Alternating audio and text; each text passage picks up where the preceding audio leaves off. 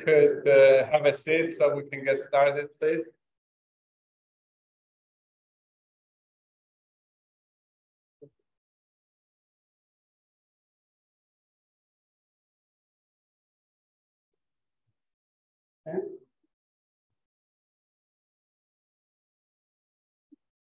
Okay. Hello, everybody. It's welcome to the GEOS Distinguished Lecture Series.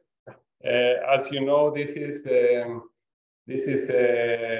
series of lectures that GEOS is organizing with the objective of bringing internationally recognized researchers to tell about their work. So today we are very honored to have with us Dr. Dimitrios Tzovaras, who is the chairman of the board of directors at the Center of Research and Technology in Hellas, let's call it CERTH, and he has, this is one of the most prestigious research organizations in Greece.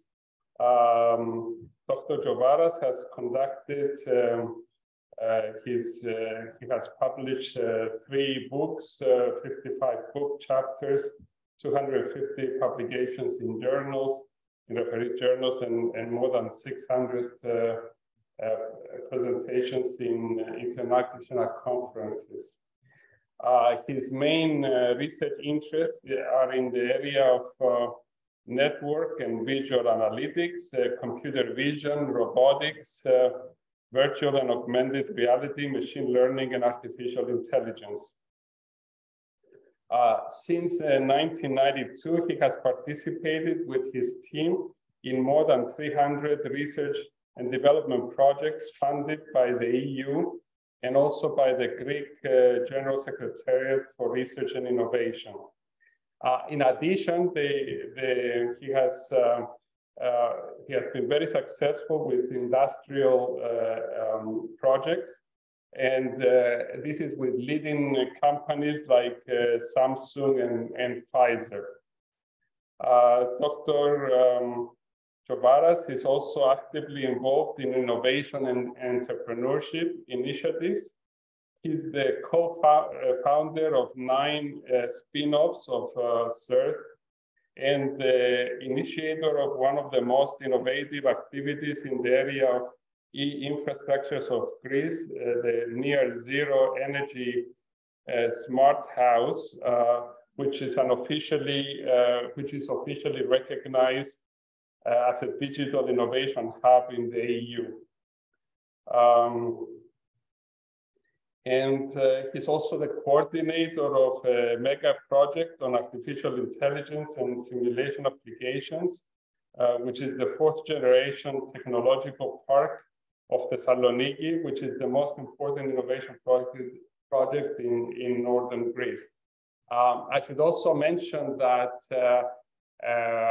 GEOS has a long-term collaborations with CERTH, and we participate in many joint projects, and we hope that this collaboration can actually be expanded through more targeted collaboration opportunities with this visit. So we are very honored to have Dr. Tzovaras with us, and his talk today is entitled Deep Learning as a Key Enabling Technology for Industry 4.0.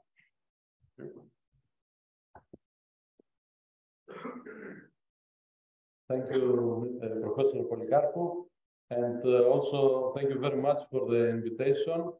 I would also like to thank all professors and collaborators involved in GEOS for the time we spent the last 2 days trying to find ways to enhance this collaboration between CERTH and GEOS. Today, when I was invited by Professor Polikarpou, I thought since we have many activities at CERTH that are producing interesting scientific results, but also applied results, what to present. And I decided to focus on three main industrial projects that have been assigned to CERTH, and how we have used deep learning to provide solution to problems that Greek and European industries have in three specific use cases that I will present shortly. Just a few words. This is CERTH. You can see we are in the area of Thermi in Thessaloniki, but we have also subsidiaries in 6 regions and 8 cities in Greece. We have more than 1,400 employees and an annual turnover around 50 mega euro. And what is important is that a large number of this comes from research projects, but only 10% from the government and 13% comes from industrial projects. And together with KIOS, we are very successful in European projects, and we are actually number 12 in Europe and number 1 in Greece in the last 10 years. Just a few words about CERTH. CERTH is an umbrella organization comprised by 5 institutes. What I will be presenting today is mainly activities of the Information and Communication, Information Technologies Institute, which focuses on research on information and communication technologies. Areas that ITI is working on are AI, machine learning, decision making, but also robotics and virtual and augmented reality, and social network analytics, and a lot of work on fighting discrimination, but also on IoT, smart cities, where we have many common themes with KIOS, and energy and sensor networks, and a large group on cybersecurity and blockchain, but also a smaller group on remote sensing and environment. So today, I will focus on presenting work that has started within some of the projects that you see that we have implemented the last 5 years with money from the European Commission, with funding from the European Commission, that have started as prototypes resulting from these projects, but continued as contracts with industrial partners. And for implementing these projects, it's very important that we also, as ITI, participate in important European associations and clusters like Big Data Valley Association and International Data Spaces Association. So just a few words about Industry 4.0. We all know about the 3 industrial revolutions. We are now implementing what is called as 4th industrial revolution, and especially in the manufacturing area. Until 2030, Europe is focusing on all these domains. And the most important domain regarding this particular presentation is the adaptive and smart manufacturing systems with flexible and reconfigurable smart collaborative robotics, and also micro-precision into production environment. Of course, as you can see, there are many other interesting topics, and research in Europe has to be targeted in this direction. As you can see, these are the main technologies behind what we call Industry 4.0. As you can see, artificial intelligence is one of the most important, but also other areas that, as I mentioned, are in the key areas where CERTH is working. And apart from this, of course, autonomous vehicles, drones, and digital twins are very, very important in terms of implementing this Industry 4.0 revolution. Starting now, my presentation on the use of deep learning technologies on Industry 4.0. What deep learning can offer is to upgrade the AI capabilities in order to analyze high-dimensional data in real time. And I will go a little bit more detail that the idea is to be able to monitor hidden parameters in order to identify potential defects in the production lines, to simulate and predict upcoming defects so that we can take some measures and do not actually stop the production, and also to calibrate and dynamically configure some of the industrial processes. So to be able automatically to reduce the time that is needed for calibration of some of the industrial processes. And this is the outline of my talk today. I will focus on three areas: deep learning for inspection, where I will present two use cases: fault diagnosis in micro scale and improving sensor accuracy, again in micro scale, both applied in microelectronics. The second topic would be on deep learning for prediction. One will be simulation, prediction through simulation, and the second one will be generation of simulation data in order to feed the deep learning algorithms. In this particular case, we have two use cases on microelectronics and also valve block calibration in elevator systems. And the third topic would be on deep learning for process calibration and self-optimization, where we will have two reinforced learning approaches on production recalibration for the case of the elevator, and optimizing the sensor acquisition in terms of another case, which is the vehicle documentation. Very shortly, in 5 minutes, I would like, especially for the students, to say a few words about the landscape of deep learning. Here you can see some very, very typical and early stage networks that have been used in various domains. I just like to mention that in '92, I did my diploma thesis in the Aristotle University of Thessaloniki on the use of backpropagation neural network, the fully connected network, like the first one, in order to use it for image compression, which was a disaster. Nothing worked due to the computational capabilities of the PCs in this in '92 when I did my diploma thesis, but also the memory requirements that this project have. Today we will see some applications of the deep convolutional network, as you can see here, and also the deep residual network, but also reinforcement learning as another main area of deep learning methodology to be used. So I would like only to explain the convolutional neural networks, especially for the students to understand how this revolution of artificial intelligence has begun. And it started mainly with the significant success of convolutional neural networks on image processing tasks, image recognition and image processing tasks.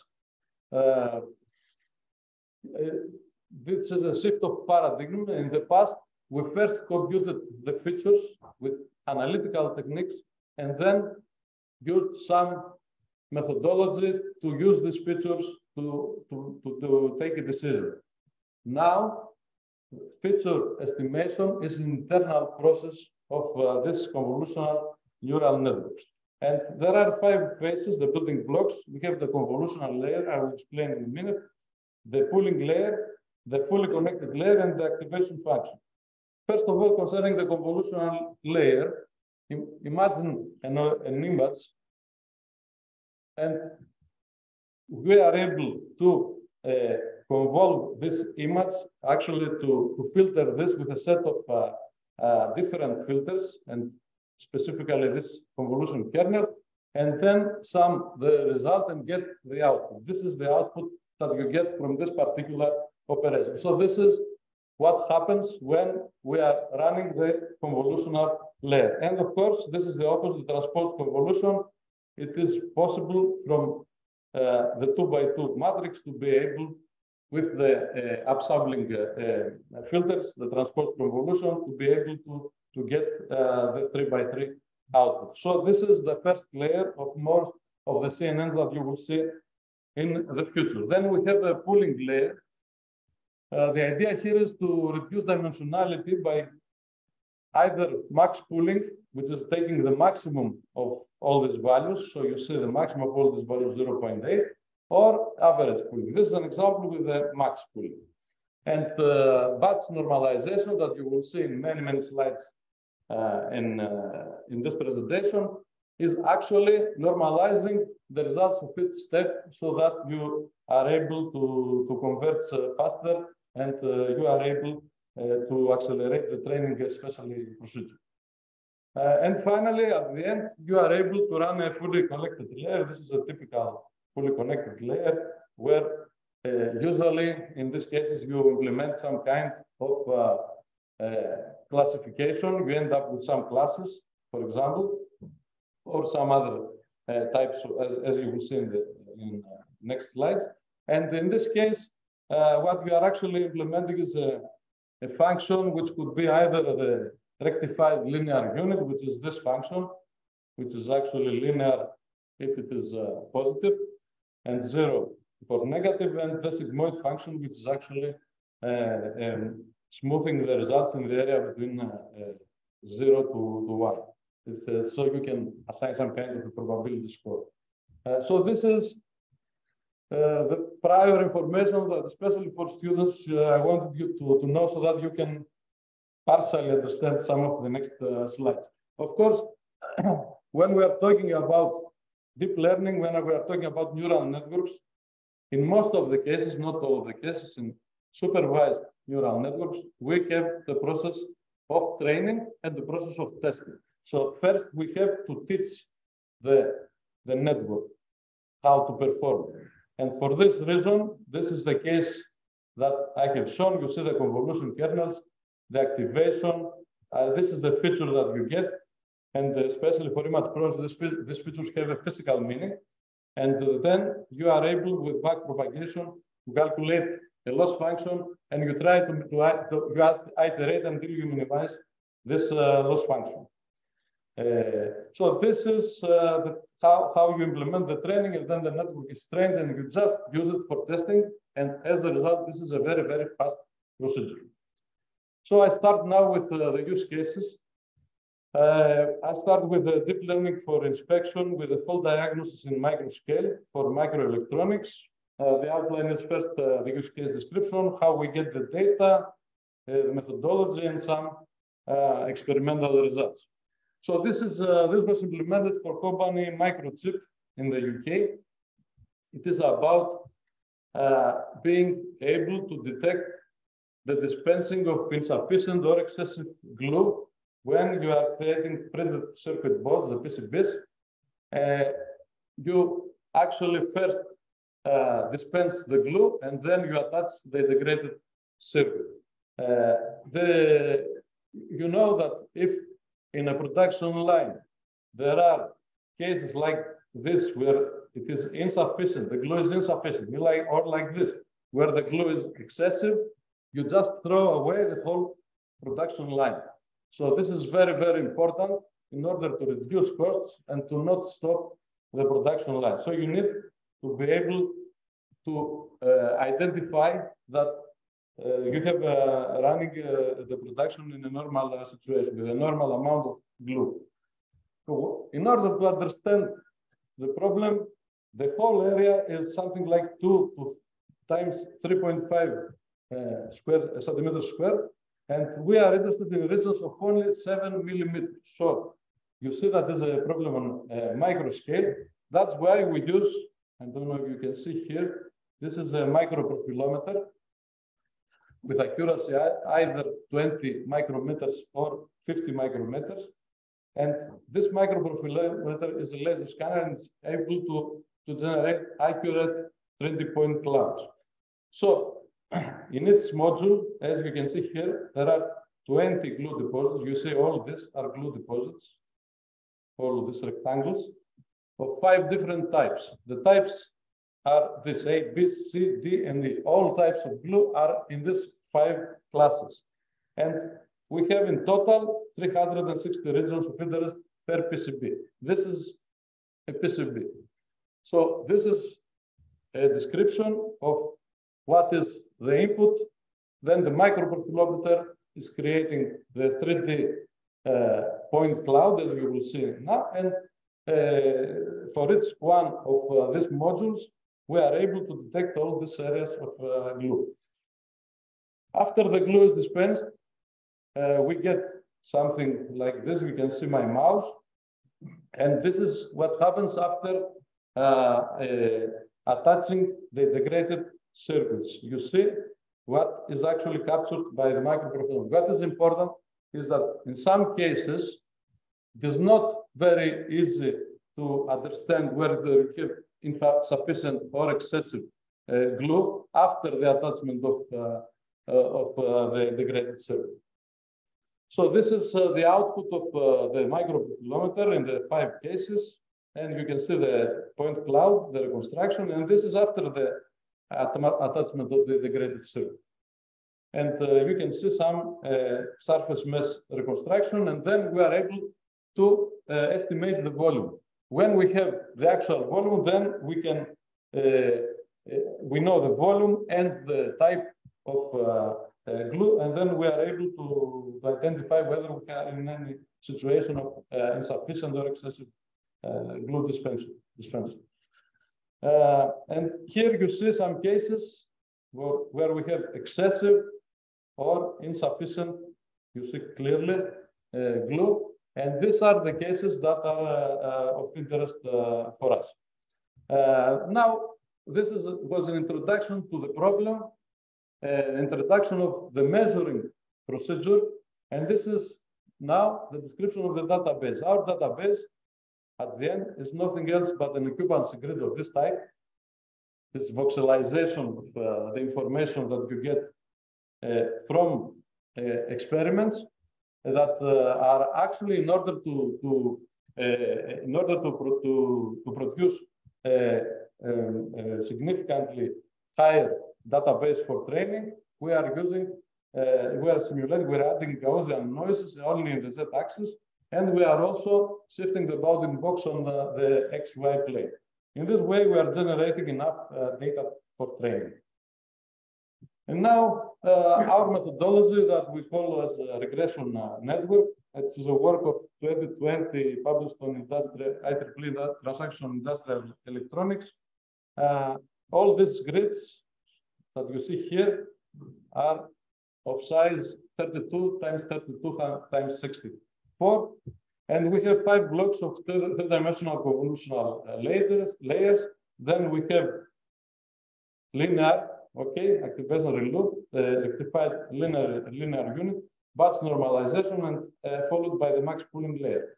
And at the end, we have the flattened and dense networks, which are nothing else but fully connected layers in order to be able to have a prediction for the volume. So the input is this voxelized 3D grid. The output is just one number, okay, just to understand how this works. In all cases, the selection of 5 layers and the selection of the tensor shape, the kernel size, all the parameters was done experimentally with grid cells. So we tested repeatedly many different approaches. This work was supported by Project Z-Factor. And as I mentioned, we used L2 loss in order to estimate the difference of the output from the ground truth. And this is the case with the 20 millimeter accuracy profilometer, and the comparison of our method with VoxNet, which is another typical method, and the ground truth. As you can see, I'm not sure if you can see it, but it's clearly that our net is outperforming the VoxNet. And you can see it also in terms of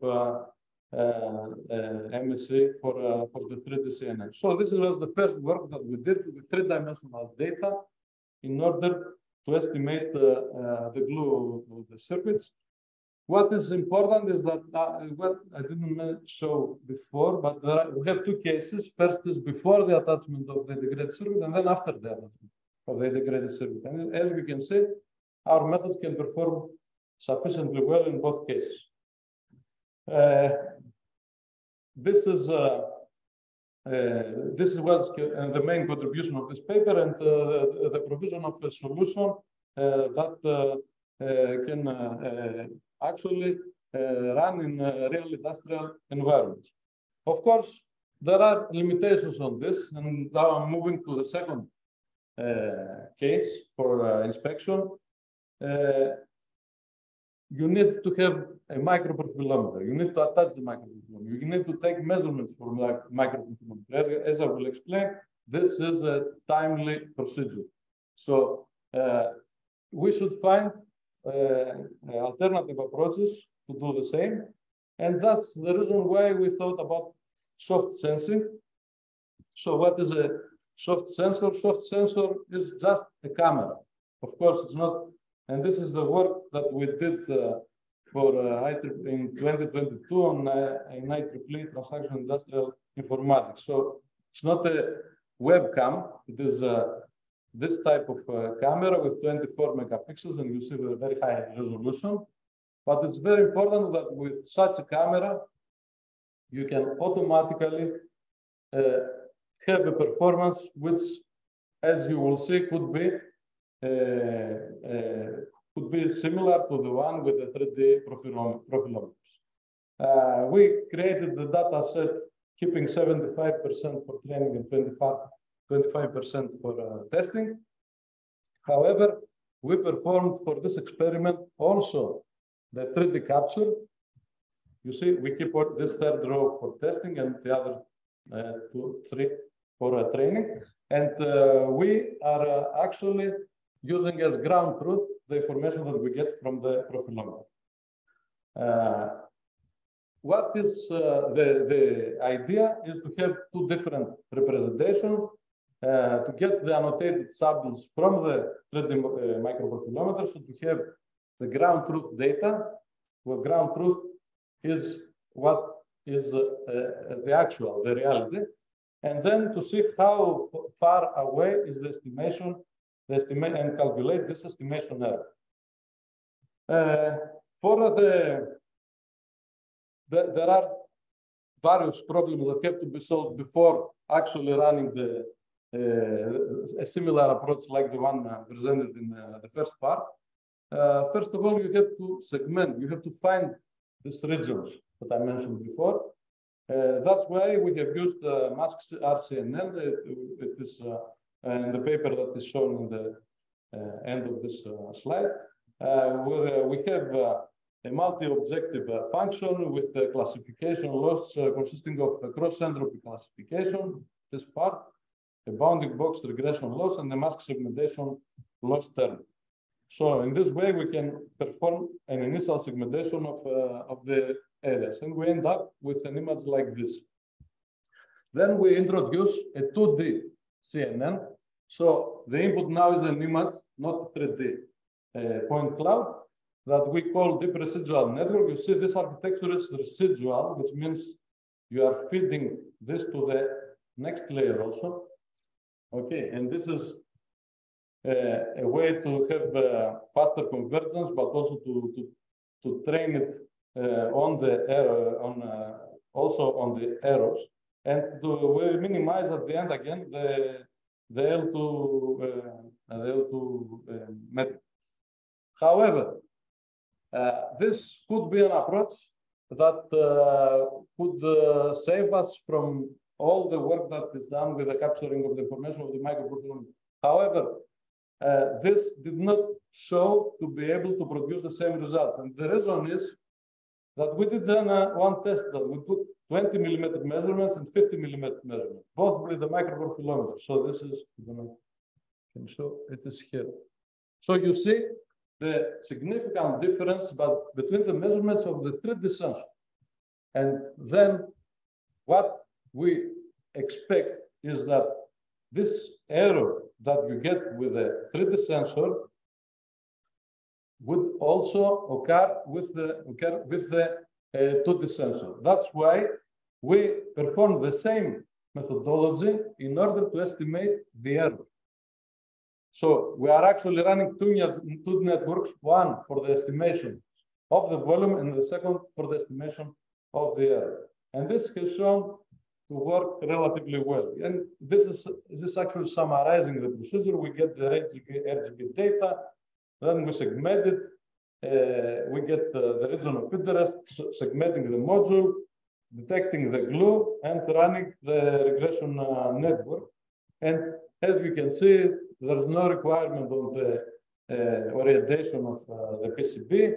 And also, you can see after the faster CRN, the RCNN, the other network that we used for the estimation of the bounding boxes, that we have very accurate results in terms of glue detection. So then you can see the results that we get with different size, the depth of the network. So with 10 layers, 18 layers, and 34 layers, we did many tests. And you can see now here with both where we get the best results. In most of the cases, 10 layers could be enough for the first 3 types. And then for training, introducing also the estimation of the error, you can see that we can get much better results in all the cases. So it's clear that also compared to other methods like DenseNet, MobileNet, and VGG, that we are able to have a method for most of the types that works significantly better than other methods in the literature. So in this way, we end up, this is very important, with inspection that takes less than 1 minute, while on the inspection times with the use of the profilometer, only the scanning and not running the network takes more than 20-30 minutes. So we are able to reduce 20-30 times the total time of this procedure. Okay. Next step for us is to introduce this to an augmented reality glasses, where we will use the camera of the glasses. This is really a challenge, and we are currently working on that, so that there is the operator with augmented reality glasses and is able on the fly to see what is happening in terms of insufficient or excessive glue. Now, moving to the next topic, which is prediction. In the similar, very similar use case, the idea here is to see what happens if in time, because in the needle, in the dispensing needle, when operating in many times, you get debris that is accumulated in the dispensing needle. And this has, as a result, the reduction of the actual glue that is dispensed. For this, we are actually using triplets in order to estimate what happens on the fourth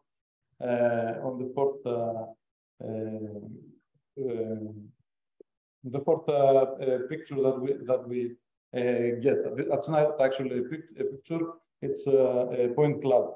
Again, now we are moving in the method with the microprofilometer. We have seen already this part, and we are getting the occupancy grid.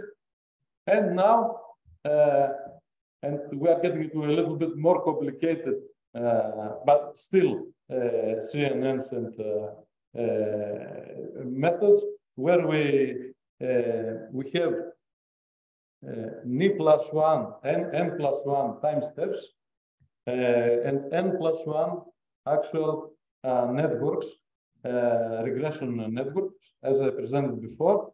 And then we have the transpose, and then we have a new method for the calculation of the loss. This is part again of the Z factor and the paper on 2020 on simulation modeling practice and theory. This is also explained the transpose convolutional block. Again, the number of layers was selected experimentally. And what is important here is this part, where we are actually introducing a new metric, not the L2, but we are also getting the cross entropy measure.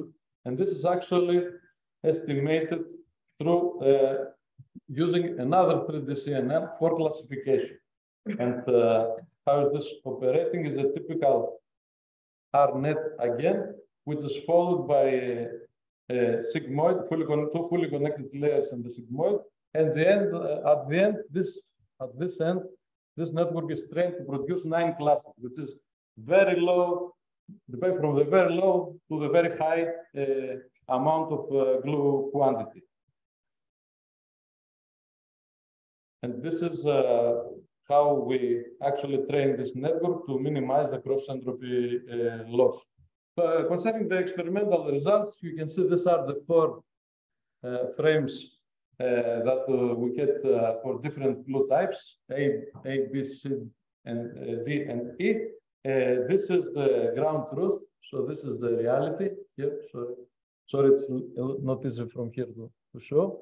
And this is the estimation using the L2 measure and then with the combined measure.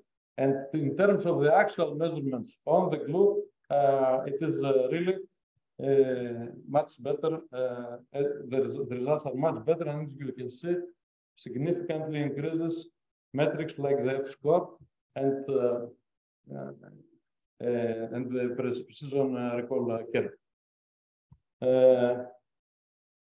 Okay, so the interesting part is that we are able now to predict what will happen in time using previous information, using a rather complex combination of CNN models. In terms of prediction, you will allow me to drink some water because I have many meetings from 9:30. Okay, so now this part is actually refers to the creation of simulation data in order to be able to train the networks. This is also very important because it takes a lot of time to capture information. So it is, in general, I will present this generative modeling and a new use case, the elevator use case that you will see, and also the PCB use case.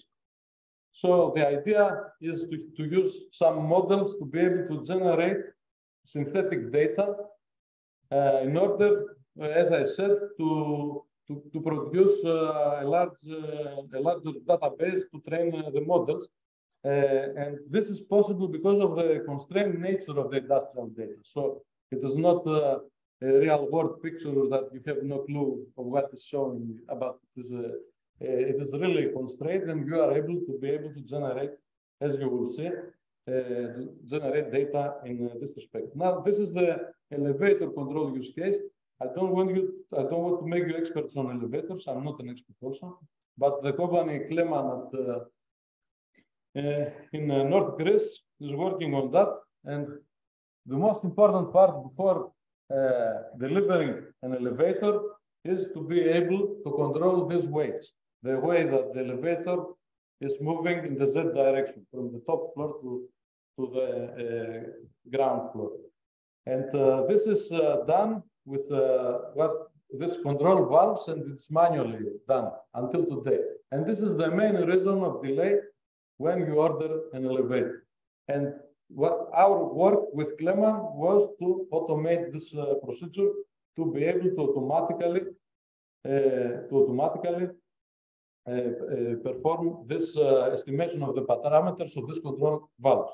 So just to give you some information, what we want is to get this input. This is the displacement on the Z-axis, okay? Just displacement, it's a movement. To get this input and to end up with the parameters that will be used for controlling the valves that are actually control again the movement of the weights. So in this case, this is what we get as input. In this case, input is just a video of this procedure in the testing environment. You can see what types of video we can get, and we are generating a video. The only thing that we are performing at the beginning is this segmentation, where we are getting the frames that have the actual information. So we are moving, because you see, this is done in a completely industrial environment. And so the problem here is to be able to generate this type of videos, this type of frames, using as information only the displacement. Okay, so we have to design this decoder to get as input what we call ZI, which is nothing else but this, the displacement, and to get as output the frames. For this, we have constructed a network of 5 residual upsampling blocks. As you can see, again, a residual network, and with upsampling blocks. And of course, selected again experimentally in order to get the dimension of the desired resolution and to minimize again the L1 loss function.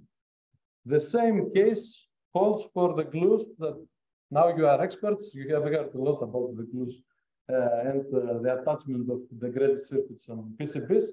So the idea is to give a number, this is the volume, and to be able to create the RGB image that corresponds to this volume. And again, we are using the same upsampling block with the same reconstruction loss function. As a result, and this is interesting to see, I will run the 3 videos. It's 3 different cases. As you see, it accelerates at the beginning, the other accelerates at the end. As you can see, it is very, very interesting. You see the reduction of accuracy in this area.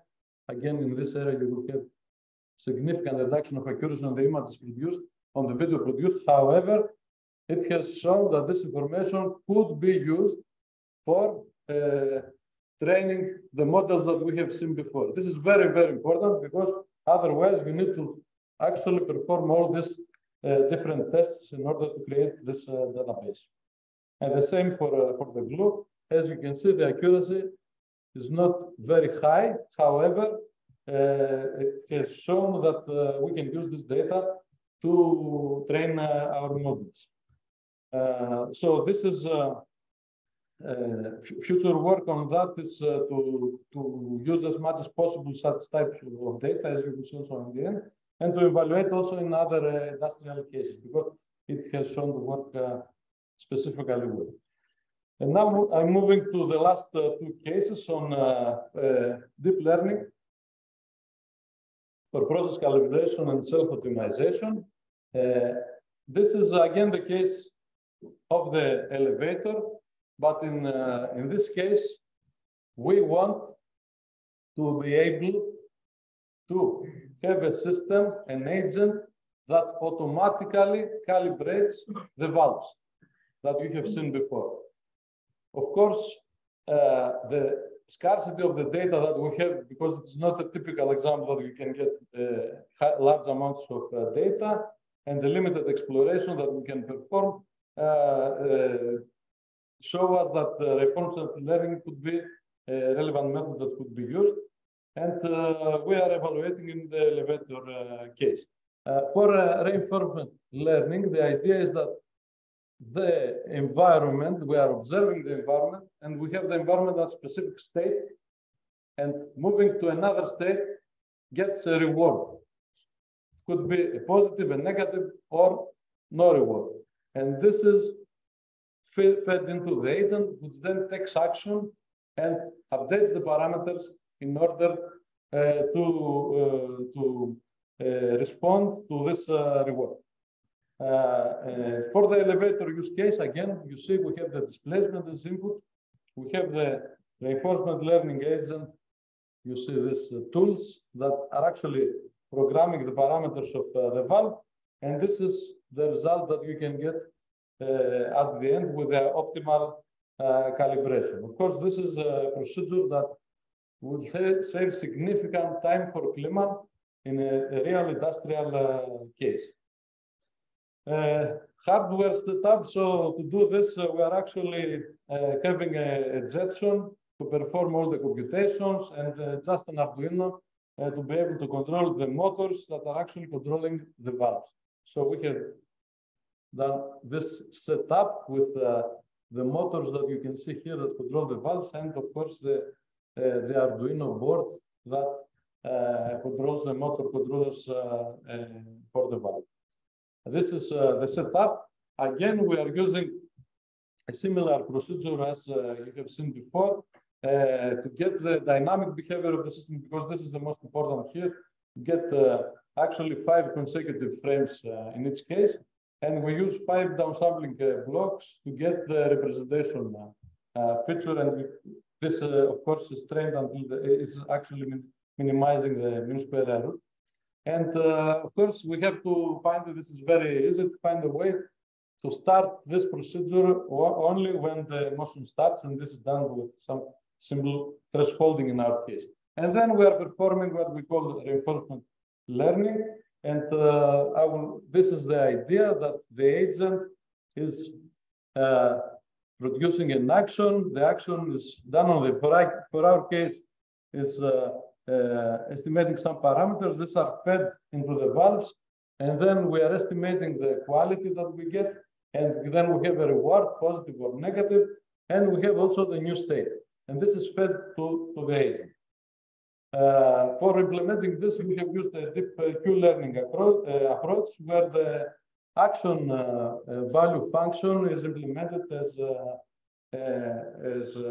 this parameter Q in the implementation of a deep Q-learning network. I think it's not very, I think all the details are not very important here. What is important is to see that this Q parameter can actually be estimated with a soft sensing module by using the same feature extractor for this Q function approximation. So for this, in order to initialize the procedure, we use the synthetic data that we produced before, and we are training the encoder on the data to predict the action that is taken for the current and the future states by minimizing the cross-entropy loss that you see in this parameter. And then, so this whole procedure is the offline Q-learning to initialize the reinforcement learning parameters, and then the decoder and encoder models are actually used to generate synthetic transitions, which are used to initialize the weights of the RL lanes. So this is a rather complicated procedure. However, it is needed so that the procedure starts with the right initialization. For the case that we are examining and the soft sensing, so the camera, okay, the capturing of the motion of the weights with the camera, we are estimating the displacement and the velocity of the weights. So this is the velocity here, and this is the displacement. And we estimate during the movement. So there is no actual training procedure. So it estimates the new position on the fly. And in its the average reward for per episode, and in our case we used 9 episodes, which episodes for us is the controlled movements of the weights. So for 9 cases, we are just moving the weights with various parameters, and we're using it to initialize the system. You see various episodes that we have used for this. And then the agent learns how to calibrate the valve block within a small number of trials. And this is very important for us. It's a rather complicated procedure, but it gives a solution to a very important problem, and it can be used also to other industrial cases. And we could also advance the reinforcement learning algorithms to achieve even faster calibration and to be able to train to initialize better on some very challenging states for the elevators. And the last presentation for today, I hope I didn't give you much information, and I hope I still have time. I will try in 7 minutes to finish. So in this case, this is a rather interesting case, different than the previous ones. This is a case where we are, maybe I will start from this. This is a setup that we have with a German company called Tutronic that is actually implementing this for a demo. The idea is to have a setup with in which setup you have a camera. You see here, I don't see it, but you see it. And then you have two luminaires, LED luminaires, and of course a car that is passing through the camera. The idea here, and the problem, the actual problem, is to be able in any lighting conditions. So if another car comes with lights open, if something changes in the illumination, to be able to automatically calibrate to the best illumination strategies. Okay, sorry, this one. Okay, so this shows an example of how reflections are very, very important in order to be able to solve some problems. This is part of a method that we have created to estimate scratches in cars.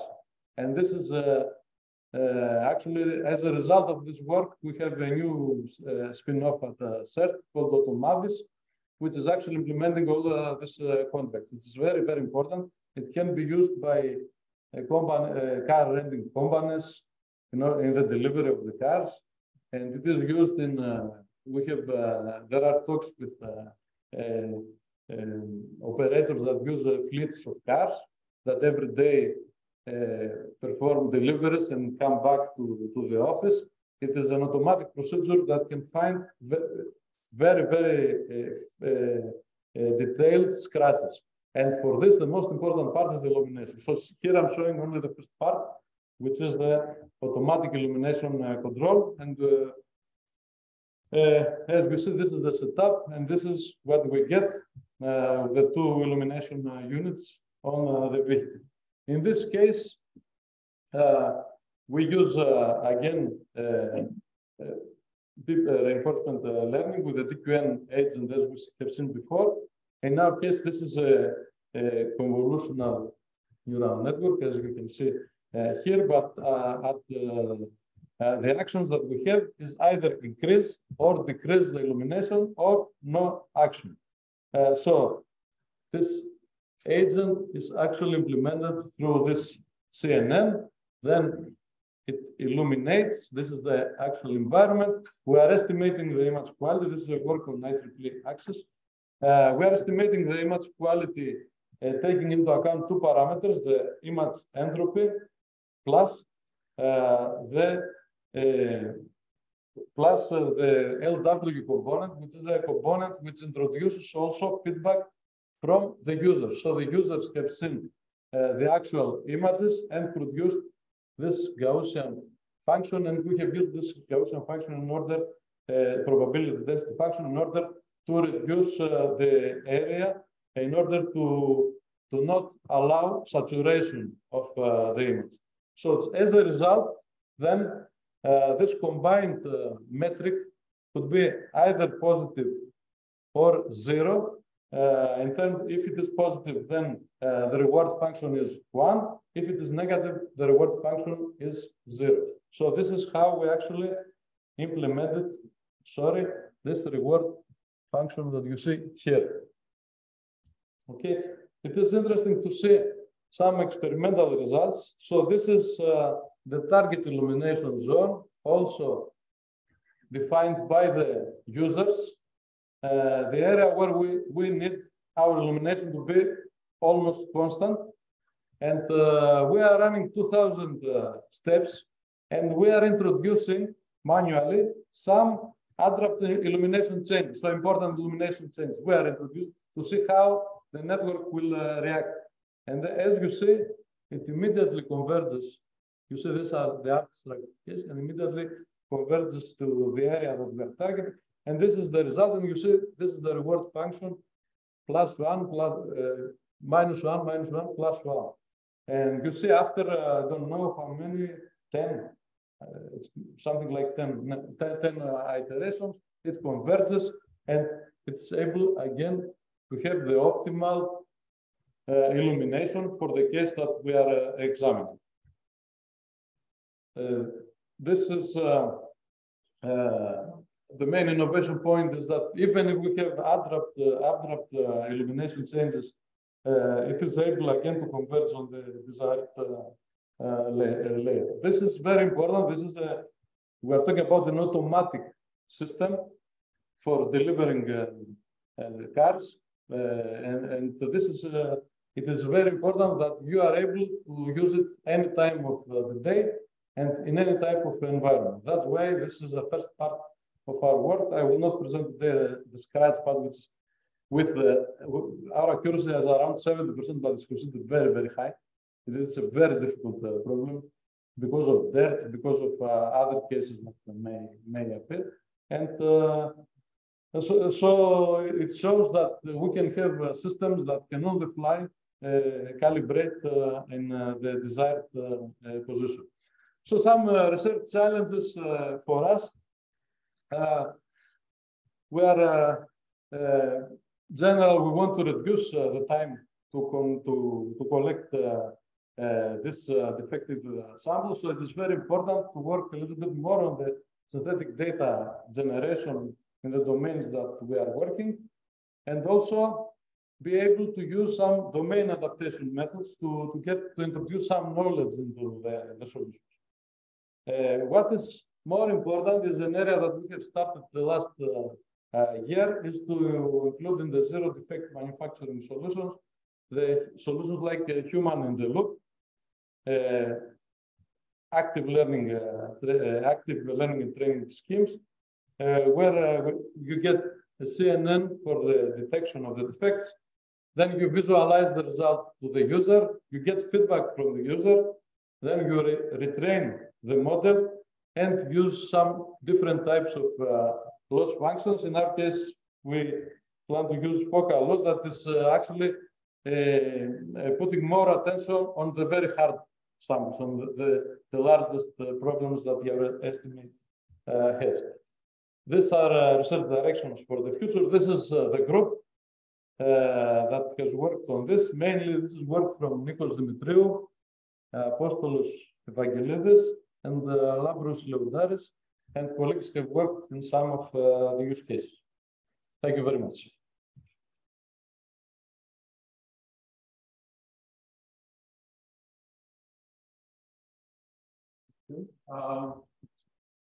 Thank you for the exciting talk and the very nice industrial applications. We have time for questions, so. Yes, please. Thank you, Dimitri, for the presentation. It's very nice to see all these industrial applications of learning. And I would like to ask you, mentioned that you try to identify the best model using research. Yes. Can you give us an idea of how many models? There are details are in the yes, please. And the second is, can you give us an idea on the type of infrastructure that you use to train the model? Yes. We use Jetson, but in most of the cases, just a Jetson. For the training part? For the training part, yes. For the training part, we sorry, I didn't understand the question.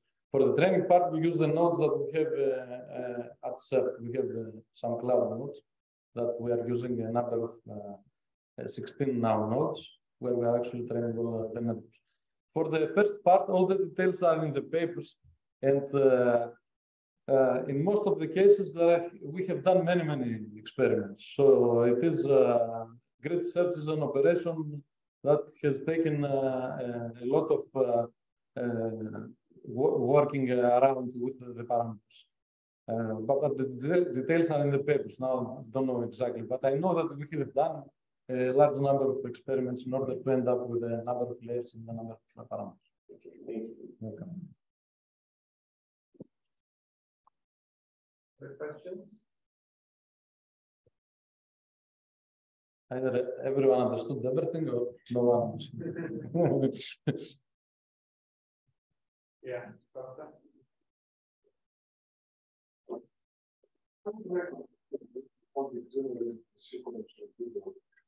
Yes.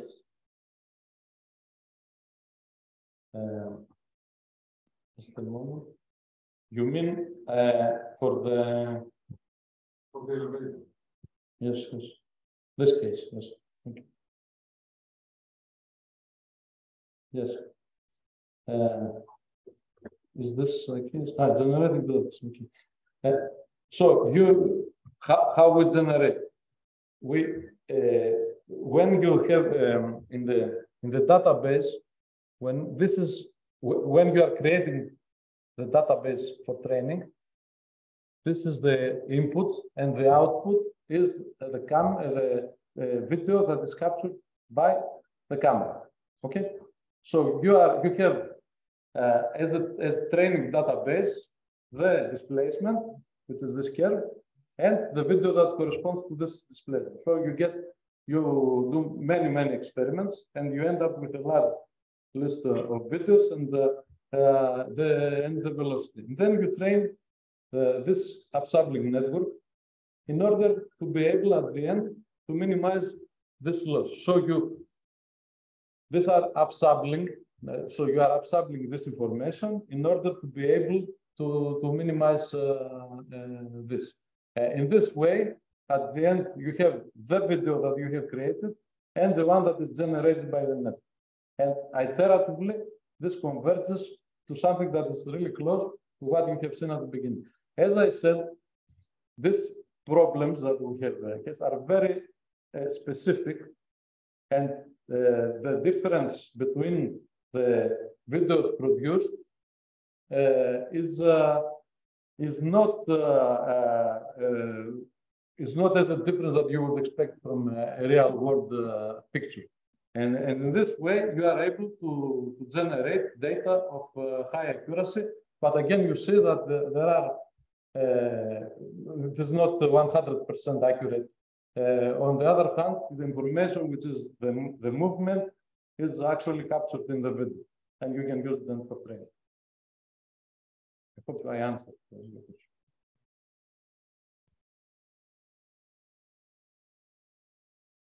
Other questions? So I have a microphone, but my voice is pretty loud. Thank you, Dimitrios. It was a very informative talk. My question is a little bit higher in the sense that these type of applications that you have showed us rely on very specific data. For example, each application has its own data, let's say restrictions in terms of what the features are classified and what features it can provide. From your expertise with all these variable scenarios, how much retraining do you think is feasible going from one model to another when you switch applications? Is it starting from, like, say, ground zero, or is there some feature that you can transfer between each application? I think in similar problems, for example, the glue case, it will not require significant retraining. It is a defect. You can train with similar defects, maybe with the same type of same layer, maybe small modifications. In the elevator case, it's a very specific experiment. In this case, I think it could be something like starting from zero. In the last case, I would say that, of course, there's no actual training. There's just some initialization. I think that initialization would use similar methods in the last case. So only in the second case, I would say that maybe you can start from almost zero. But you can use the methodology, of course. You can rely on this methodology. Okay. Is there any insight on the type of network, for example, or the type of features that you can transfer, or it's still same thing? I think the type of networks here are basically two types: the CNNs and the residual ones. So I think you can start from this type of methodology. You can have 5 layers, you can have 3 layers, you can have more layers. You can introduce some other classification part in one case. It depends on the problem. So it's very general for me to think now, but I believe that if you have similar case, for example, what is similar to the movement of weights of an elevator? I'm not sure I'm ready to answer, but in some industrial cases, there may be some similarities and you can use a similar approach. Any final question? Yeah.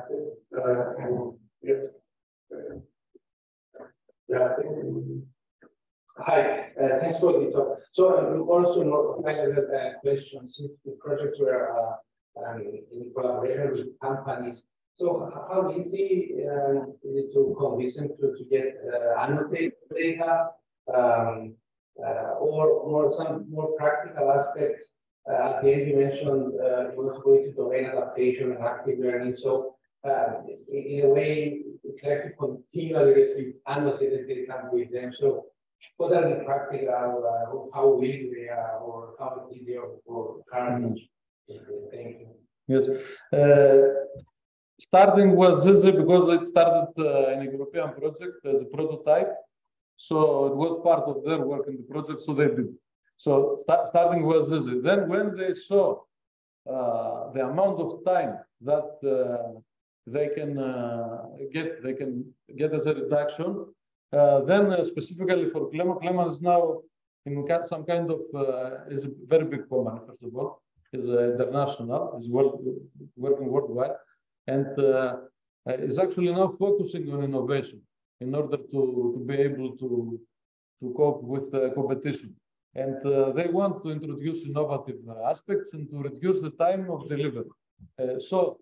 Specifically for Cleman, especially for the elevator case, they came to us after the end of the project and said, is it possible to take it to the end? Together with them now, not in the project, we are working on this active learning concept, because always the expertise of some people that are working for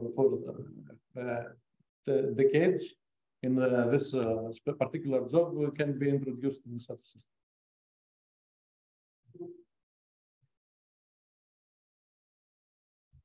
So, thank you for your presentation.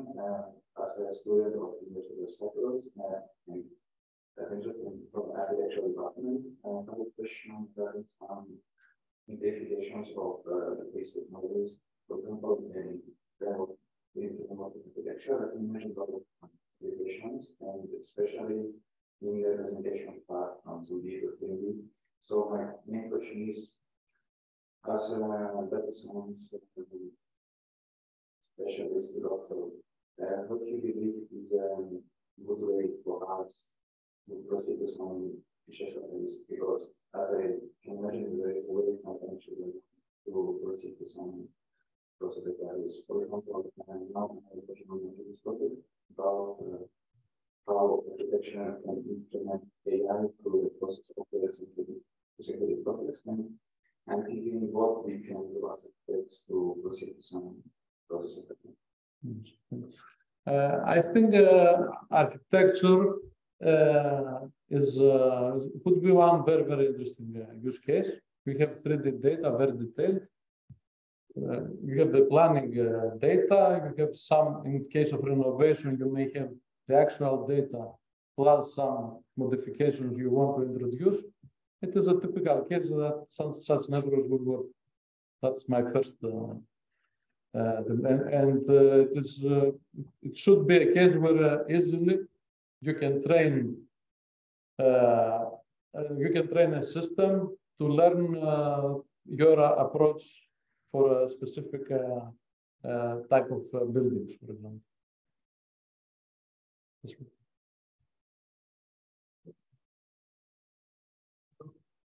My name is Nikita. I'm from European University in Cyprus. And with regard to this question, I was involved in the project actually. It was a product for a furniture factory. Mm-hmm. And obviously they had few models of furniture, but a lot of materials they use for the furniture. Yeah? Mm-hmm. There was a generative model trained for them, which could show potential buyers how this particular software will look with this type of this so probably architecture something similar would be you have very accurate data in architecture. That's why I said you have very accurate data. You can create as large data sets as you want to train any type. I said you have accurate data. I would say problem if you need to observe renovation. This is more difficult case. But planning, I would say you should be able to train. My question. Yes. I'm a little bit confused that for integration of elevators, they are relying on videos. Why not to place just a cheap accelerometer on the top of the elevator and use it as a movement? It could be the case. It could be the case, but I said it in my, maybe I didn't say, but it's written in the presentation. It is very important. There will always be an operator, and it's very important for the operator to have a visual representation of the movement, because this movement, sorry, I go back. Yes, this movement here, that it's the displacement and the velocity.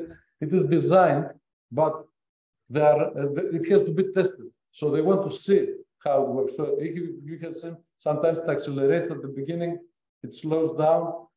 So for this reason, this is also very important for them to have the visualization. Then, apart from this, I think that is with the video, it's very, very accurate. It could be with another solution. But this is the reason for this particular problem. They wanted also to have a visualization of all the tests that they are performing and the whole procedure. Because this is a revolution for Clement. This is a revolution because this is the biggest problem they have. To come and create your elevator. Each elevator is different. This is something you don't know. I didn't know.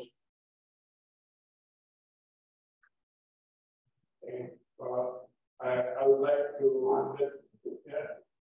so let's thank the speaker once again for the